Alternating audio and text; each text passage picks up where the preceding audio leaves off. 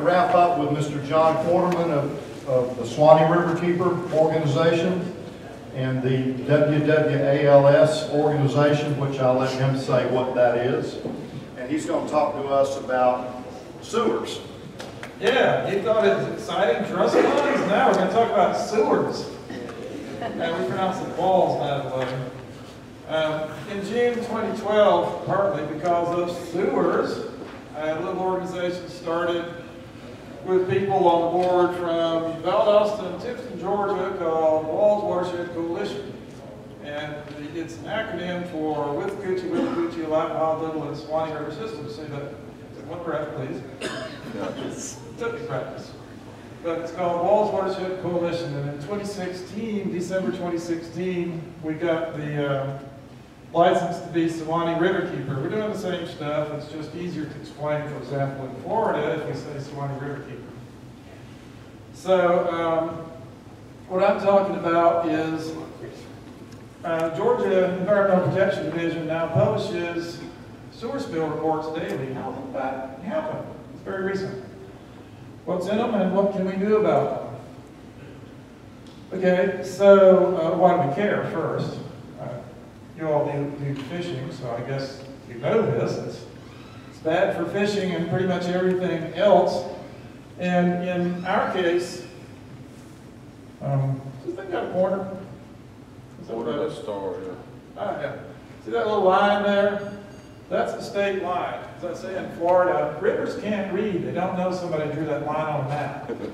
So sewage from Valdosta goes into Florida, and they get mad, and they also post health advisories, which causes everybody to get off the rivers, not just where the sewage might conceivably go, but all the way down to the Gulf. It's a stigma. It damages the economy. So all 12 counties in Florida downstream have banded together to try to do something about this. Okay, but let's not get ahead of the story. This is some data that I pried out of Georgia EPD. It took me several months of, how about this person? No, talk to this person, to talk to this person. So I finally found somebody when I asked her she'd send me the spreadsheet of all the spills reports that they had in the state. And in here we find out some interesting things. This one here, 41 block of Bemis Road in Valdosta. Valdosta announced that one. That was only 900 gallons. But months later, this other one in the same location, almost twice as much, they didn't tell anybody. The only reason we know is we got this data from EPD. So right there, it's the biggest reason to do this. Also, here, this is the Lowndes County sewer system on Valtech Road, 25,000 gallons, and then another one, 9,300 gallons months later. Okay, it's less, but it's been recurring. Now, interestingly, after that second one, a couple of months later, Lowndes County, the commission decided to spend about $90,000 to replace that section of sewer. They haven't had any since. Now, I can't say that telling everybody what they didn't about that last July spill made that happen. I can hope that it contributed. If you don't know, you can't do much about it. I'm mostly talking about stuff in the Suwannee River system because that's what I deal with, but here's an example. This is statewide data. We've got Augusta, Rome, Atlanta, and International Paper Company spilled 750,000 gallons of clarifier in the Flint River system. Gordon, did you know about that before I showed you this? Exactly. So we put together a resolution to ask EPD, like, why should I have to publish this? Why don't you just put it online? And thanks also to Gordon for that first clause. Whereas clean water is a basic right of all Georgia citizens. Anybody disagree with that? I don't think so. Okay, so we can find all sorts of stuff. Like it turns out that in December 2018, Valdosta didn't tell us about dozens of spills, literally dozens. And worse than that, they didn't tell their own city council. We only knew because we found it in here.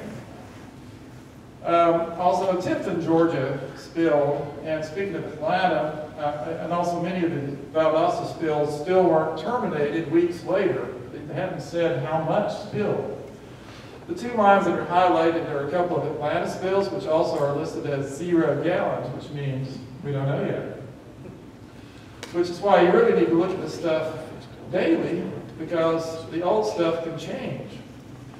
In December, Valdosta City Council added another $500,000 to the upwards of $60 million that already spent on sewer system fixes, but there's still spills, and they still aren't telling us. Now, part of the leverage here was Florida. Last year started publishing all their spill reports online the same day. This is largely because they were embarrassed into it after the infamous Mosaic sinkhole. If you have been following that in Florida, you probably haven't. Too big a digression, I won't go into it. And they also report things like the Sewage Trail pipeline leaked. We don't know if that might have happened in Georgia because EPD wasn't reporting. Okay, so we had 20 groups signed down by Halloween, which was just a totally arbitrary deadline before which sign on and we'll send it to EPD. Thanks to all of you who are listed, groups in Florida and many in Georgia. So we sent it to EPD and a day later, the director, Rick Dunn, did respond. You can see he said, we'll work on that. All right, but we kept collecting signatures. We got up to 30, I think actually 31. And too many thanks to read them all. I do want to mention Mike Worley of Georgia Wildlife Federation, who mentioned the idea to Rick Dunn before we even sent him this petition resolution. And to everyone's surprise, we got an early Christmas present. On December 20th, they started doing it. I was shocked. I thought maybe they'd get around to it like March or something. Okay, and so now we can find out things like this. The color bands are years. The bottom is 2015, the big broad band is 2016, pretty bad year. Then 2017 and 2018. So when I made this particular graph, I was able to brag, well, Valdosta, okay, it's still spilling, but at least it's got better. Okay, little did I know. In December of 2018, they spilled well more than all of 2017, more than 6 million gallons from dozens of locations. And now we can know that. I've put together a little automated thing every day. It does the difference between the most recent report and the previous day's report. And it automatically highlights anything in the Suwannee River Basin. I never really think of Rochelle. It's way up at the top end of the basin. And to, many of you, 1,500 gallons may not sound like much. It does, it comes up your yard. Okay, not highlighted, but this number kind of sticks out. Thank you, South Fulton, for spilling 14 million gallons, making Valdosta look like nothing. And anybody here from South Fulton? That's in the Chattahoochee watershed. Anybody from Chattahoochee Riverkeeper even know that happened? Well, now you can. Okay, then what do we do with it?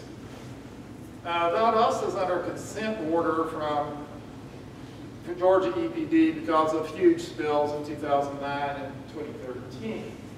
But EPD has never actually done any enforcement actions. I hear they're thinking about it this time. It'd be nice if they actually did. Okay, all right, so maybe there's a fine or something. What we really want is for them to finish fixing it so it doesn't happen anymore. Now they say, well, you've never allowed 0 spills. Well, I think we get a lot closer to what they've got. We'd also like to know how far does this stuff go downstream and how far does it go underground into wells, as Gordon was pointing out. We have porous limestone underground that contains all our drinking water in the coastal plain and the Floridan aquifer. So if it's in the above ground water, it's in the underground water. And Hampton County, Florida has done tests which has convinced them Valdosta sewage comes up in people's wells. Valdosta says, oh no it wasn't. We need more testing by independent third parties to find out. It'd be really nice if we got the people doing the spilling to do more testing or at least pay for it, which I suggested to EPD. How about put that in an enforcement order? That's an interesting slide. I don't remember that one. Yeah, let's talk about this one. This is fascinating. Oh, right, I know. This is how many spills we want. Okay, this is a map. Those little oblongs are where Valdosta has been doing testing. They have been doing a surprising amount weekly. And what they show is very interesting. Unfortunately, they're dropping back from weekly to monthly. So I've also suggested to EPD, what if you required them to do it weekly? We have started a water quality testing program. Everybody else is doing it, so we might as well. But should a tiny little nonprofit be trying to do a 10,000 square mile watershed as a volunteer effort? I'm not so sure. And it's not even just that. I really wish I'd never had to hear about this. Any of you have ever used Teflon frying pans or cookware? These chemicals are in there. Gore-Tex, waterproof fabrics, they're in there. They're everywhere. But in particular, there were big spills from Air Force bases in Georgia, which even the Air Force bases say affected fishing. So some testing for this stuff would be good because in other states, private wells have been closed.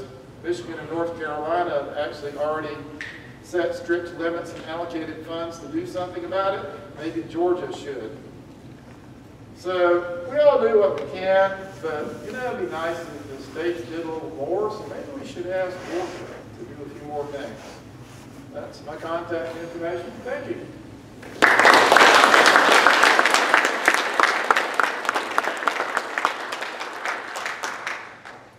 Thank you, John. And Jen and Tanya, if y'all grab some chairs and come up here with us.